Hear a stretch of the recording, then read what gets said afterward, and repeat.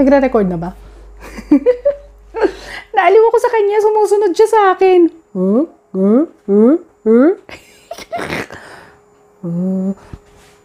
Ang galing mo ah!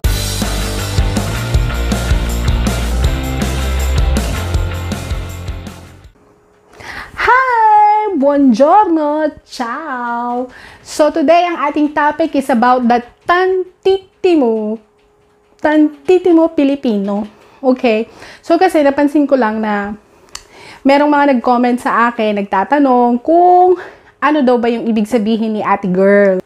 So kung natatandaan ninyo yung aking previous video, yung tungkol dun sa Milan girl na di umano tumawa dun sa mga nakapila sa relief goods.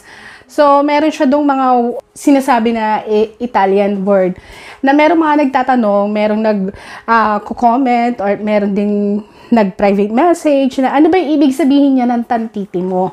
Well, actually, naisip ko today na bigyan kayo ng info tungkol sa basic Italian. So, papakita ko muna sa inyo yung maikling clip kung saan niya sinabi yon. Una itong tantitimo. Okay? Tantitimo Pilipino eh. Okay. Tapos, meron pa siyang kasunod na sinabi. Ang sinabi naman niya is SHERTO. I-discuss din natin yun. Isisingit natin siya. Okay? So, ano ba yung sinabi niya? SHERTO. Si. So, umpisahan na natin. By the way, gusto ko lang ipaalam sa inyo na ang alam ko lang ay basic Italian. Enough to communicate with my everyday life. Pero, syempre, mas advisable na kailangan talagang mag-aral nito kung dito ka natitira sa Italy. Okay? So, disclaimer, hindi ako fluent sa Italian, pero dili man ako kasulti, pero kasabot ako, okay? Kasabot ako, gamay lang. Pero ang asawa ko, hindi yan gamay. Kada ko. Oo naman, talaga. Una, magugulatin naman tong camera ko.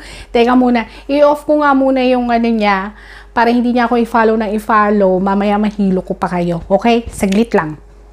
Okay. Una, tantitimo. Hindi siya tantitimo. Okay? Tantissimo. Tantissimo.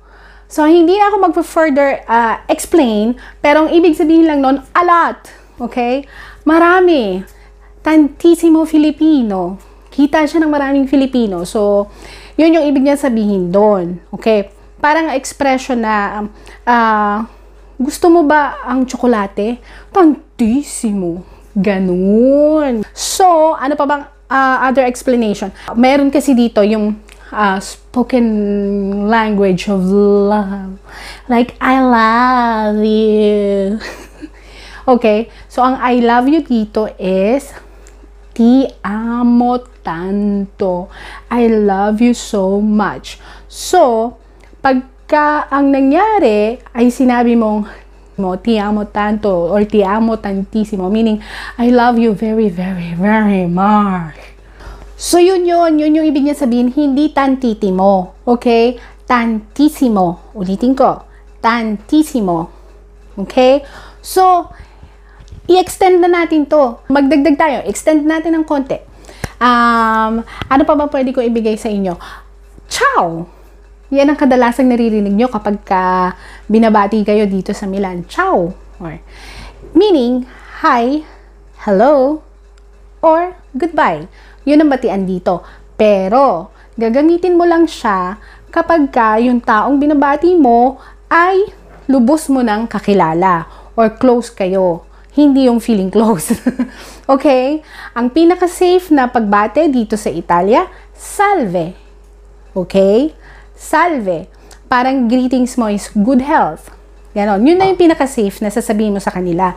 Pero, syempre, meron pa ring iba, informal way, lalo na pag umaga, at nakasalubong ka ng mga matatanda, ang greetings mo talaga is, buongiorno, good morning, parang ganun lang yun. Pero, pinaka-safe na, salve. Okay? Salve. Salve, signora. Salve, signora. Salve. Salve. Aling salve, yung anak mo. Nahulog sa kanal. So, another one. Bibigyan ko pa kayo. Bravo. Bravo. Bravo. So, madalas yung marinig yon, di ba? Expression na yon na siguro kahit saang mundo kayo magpunta, naririnig nyo na merong bravo. So, dito sa Italia, pag sinabi mong bravo, they are referring to male. Brava, they are okay, brava, female. Okay? Ang hirap eh. Okay. Pagka naman grupo or madami sila, halimbawa sa concert, ganyan, or sa bravi, ganyan, yung mga mahilig sa dito yung mga opera, ganyan. Pero, may exemption to the rules. Okay? Ang exemption, okay, start na tayo, landi-landi, ganire. Pwede kang magsalita ng bravo kahit anong gender siya kung ikaw ay hindi naman nasa Italia at hindi mo naman talaga in a sentence na sasabihin, kumbaga Italian word, Italian sentence, word. Sentence? Word. Kung hindi ka nagsasalita ng buong sentence in Italian at hindi ka naman dito din nakatira sa Italy, there are exceptions to the rule. Ignore the origin of the language. So, kung nanonood kayo ng concert, nasa Canada kayo, pwede nyo sabihin, bravo, bravo, kahit grupo sila. Or merong nag-violin na babae, pwede nyo sabihin, bravo, bravo. Yan. So, dagdagan pa natin. Anyway, dagdagan natin. I love you. Ulitin natin. Ha? I love you. Ti amo. Ti amo. Say, I love you so much.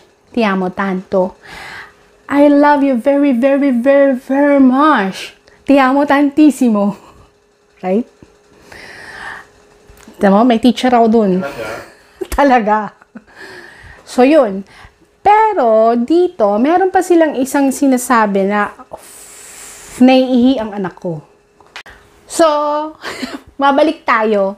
Meron pa sila dito isang sinasabi na ti voglio tanto bene.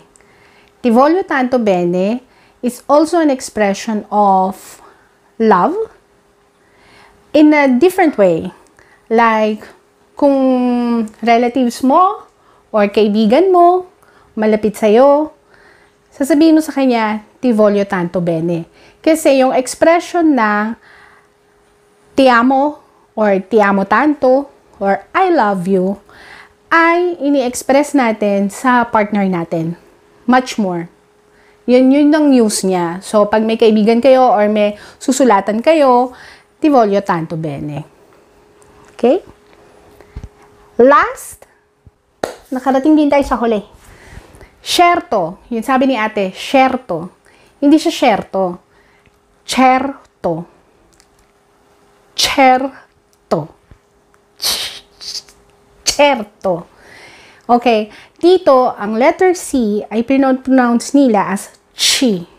CH. Okay. Like church. Ganon. Pero, pag nabasa nyo, letter C at may kasunod na letter H, ang pronunciation nila doon ay k.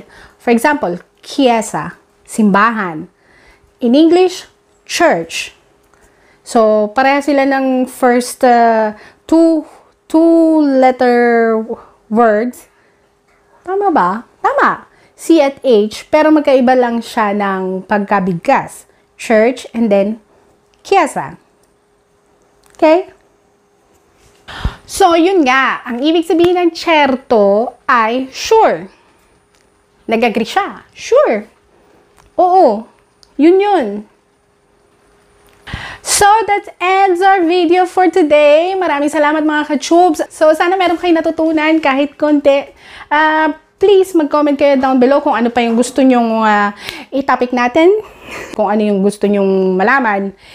And, kung hindi pa kayo nakasubscribe, please click like, share, and subscribe to Ria, Italia at iba pa. At i-click mo na rin ang notification bell para updated ka sa mga latest video ko. Okay? Ciao!